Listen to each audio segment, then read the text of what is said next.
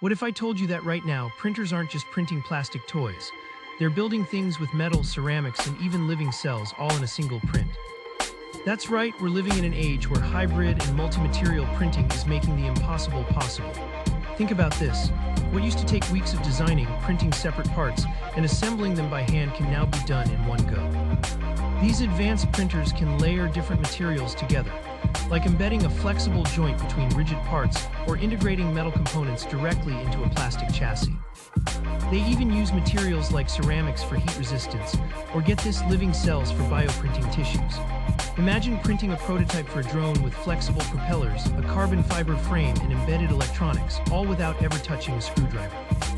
Or creating medical implants that merge perfectly with human tissue. The secret lies in how these printers switch materials on the fly, depositing exactly what's needed where it's needed. No post-processing, no gluing, no waiting.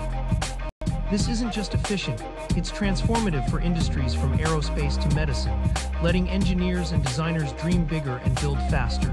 What would you print if you had a hybrid printer that could use any material? Let me know in the comments and follow for more tech breakthroughs.